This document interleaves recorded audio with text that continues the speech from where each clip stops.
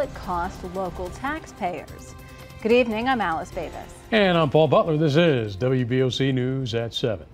The dredging project we're talking about will deepen the shipping channel from the mouth of the Delaware Bay all the way up to the Port of Philadelphia, and will get started along the Sussex County coast at a cost of $63 million. Now, Sussex County Bureau Chief Evan Koslof joins us live now in Chopper 16. And Evan, you got a great view of the work site and more on the costs to get this done.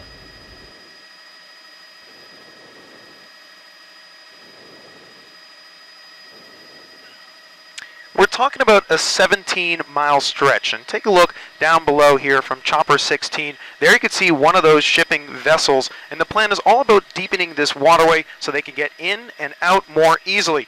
But that project could also mean some benefits for one local beach as well. Not by the tail. Jim Bailey, in charge of the local preservation association, is an expert on all things Broadkill. But he says these waves are slowly but surely eating away at the beach's coastline. Situation now, we do have properties that are at risk. At low tide, the distance between the water and the homes is already a short distance. But if you walk all the way over here, this is the line for the high tide, and that's even shorter between the water and the homes.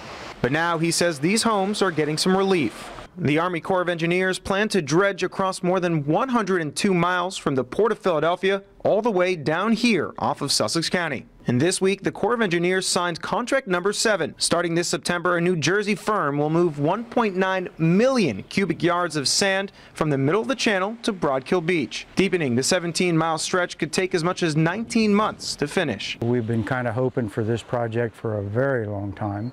And now that it's going to actually come to fruition, everybody here is just dancing, happy, delighted, and just waiting to see it happen. Praying that we don't get a hurricane or a major nor'easter before then and now. Could be.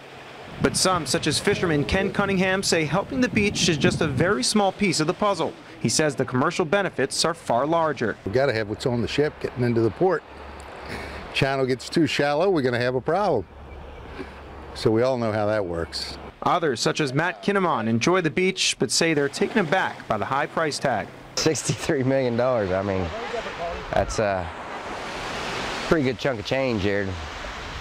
You're dumping sand, but I guess if it needs done, it needs done. For now, waves keep crashing as more sand is on the way.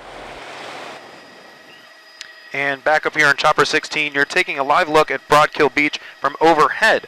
Obviously, this shows just how close the water comes to some of these homes, and neighbors hope that this replenishment project can offer some relief in Sussex County. From Chopper 16, this is Evan Koslof, WBOC News over Broadkill Beach.